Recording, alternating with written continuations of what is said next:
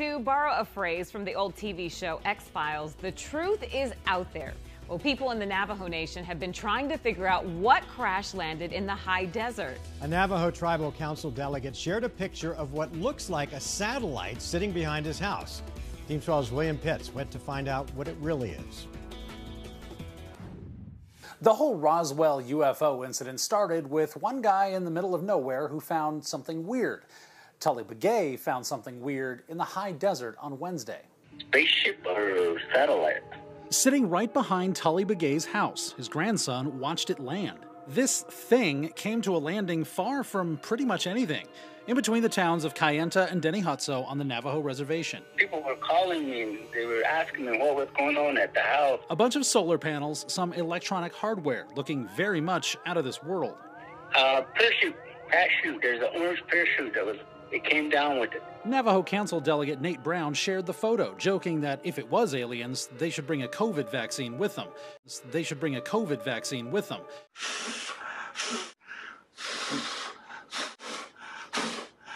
But the most likely explanation is probably a lot more boring and does not include a cure for COVID.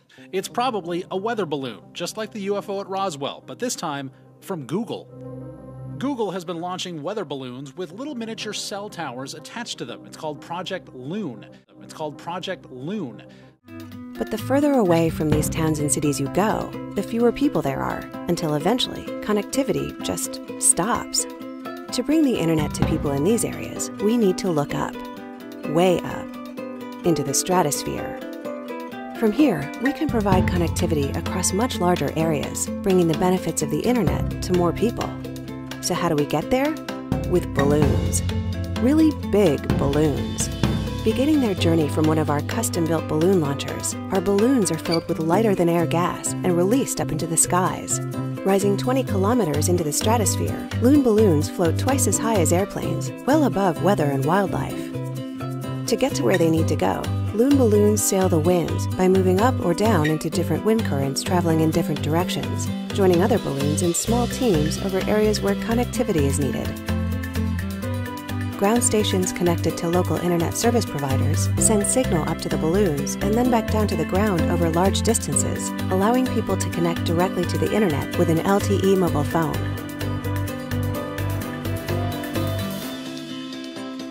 When it is eventually time for our balloons to come down, we navigate them to remote areas and work with local air traffic control to manage their slow descent down to Earth, where they're collected by our recovery teams.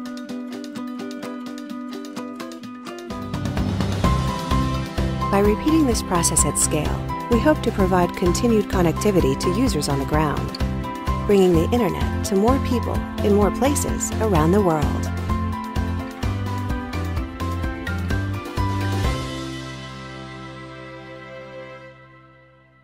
They hope to bring internet access to remote areas of the world. The balloons can stay up for about a year.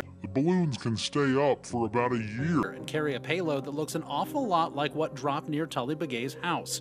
There's even flight tracking data on those balloons. This one started off in Nevada, then crossed the country, went to the Caribbean, then finally popped up again off the coast of California and landed on the Navajo reservation, right by Kayenta. So not little green men from Mars, probably more like little IT guys from Google, and an out-of-this-world story on the reservation. We tried reaching out to Project Loon to see if what crashed was really part of their program.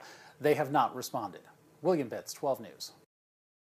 All right, Lindsay, I don't care what it is. Anything falling from the sky is a problem for me. Yeah, but that is kind of cool. Think about that. A balloon staying in the air for a year? Mm-hmm. That's pretty wild. One day, Jesus is coming. You may be at church. You may be at work. You may be asleep. God grant that you will be ready when he makes his personal appearance. My God!